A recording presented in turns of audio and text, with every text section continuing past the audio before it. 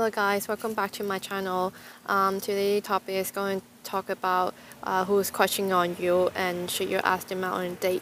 I have two note cards for you guys. One is BDSM, so the person that is crushing on you or the person that you're crushing on is into BDSM, and they are kind of feeling insecure and asking you out on a date, but they secretly manifesting you to ask them out on a date. So you definitely should consider asking your crush on a date.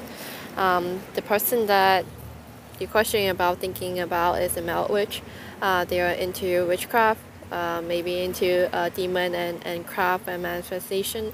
So they are keep manifesting and doing spell work in hoping that you will contact them and asking them out on a date.